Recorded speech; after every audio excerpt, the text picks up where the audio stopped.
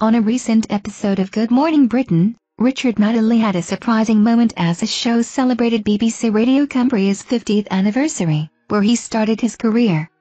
A clip from 1976 showcased Richard's early radio work, revealing a significantly different voice that amused co-host Susanna Reid. Richard humorously admitted he couldn't replicate that voice, joking that he sounded like a World War II newsreader. The banter continued as Susanna teased him about the unusual accent, even comparing it to the royals. This segment coincided with Richard celebrating his 37th wedding anniversary with Judy Finnegan. The previous week, Richard mentioned the milestone, revealing that he and Judy had been together for a total of 40 years.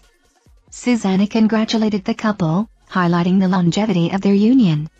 Richard humorously remarked that it felt like 15 years, engaging in playful banter and joking about receiving long service medals, especially for Judy. He concluded by sharing their plans for a posh dinner to commemorate the special occasion.